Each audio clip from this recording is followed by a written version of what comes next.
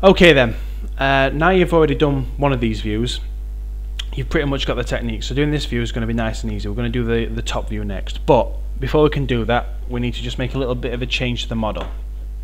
So I'll show you why that is. If we go into vertex mode, change to the top view like this. I've already zoomed into the front. We're going to do exactly the same technique. So you're going to select one row at a time and you're going to scale, but as things stand it won't work properly. If I scale in, it's actually creating a gap in the middle of the plane. It's scaling off of the center, which is a big no-no. So before we start doing that, you just need to put your model into object mode, select both sides, and then select mesh combine, and that combines these two halves into one again, so that doing this top view is nice and easy.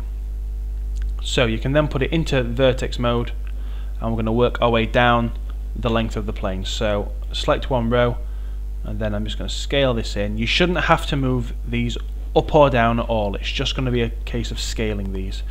So that's my first row done. I'm happy with my second row, that's in place. Third row I'm happy with as well. Fourth row I'm happy with. Yeah, I'm happy with all these. They all look about the right thickness. But here it's starting to taper off, as you can see. So I can save a little bit of time here by selecting them all and scaling in, and then just selecting one row less each time until I get right to the back, like that. So this is now going to taper off right until I get to the back of the plane, where I'll almost close it off completely. I'm still trying my best to follow the lines.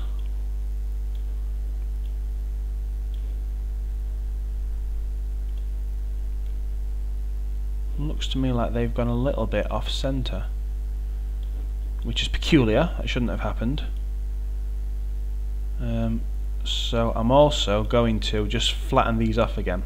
So to flatten these, I'm just going to scale down to almost halfway on each row, just to make sure they stay in a line, because if they go out of line I could well have problems with them later. So you should be able to see just as I'm doing this. I tend to do it twice just to make sure I've got it, but if you do it once that should be enough. Don't scale past the middle, because then they'll start to go the other way. There we go. So I'm just going to make sure that these are straightened up. There we go, that's fine. Yep, and I don't know at what point they started going off center.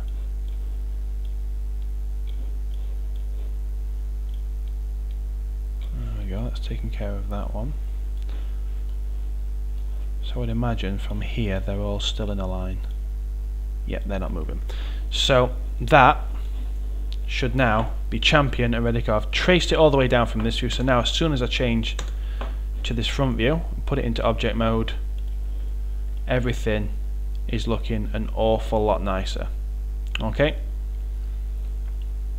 it's starting to look a lot like an aeroplane. All we need to do next, the next step, is going to be about getting this set up to extrude some wings out. Now the front bit of the plane is already looking quite good for that. The back bit of the plane looks as though it's going to need a little bit of work, so we're going to have to look into that. Okay, but that is a job for the next video.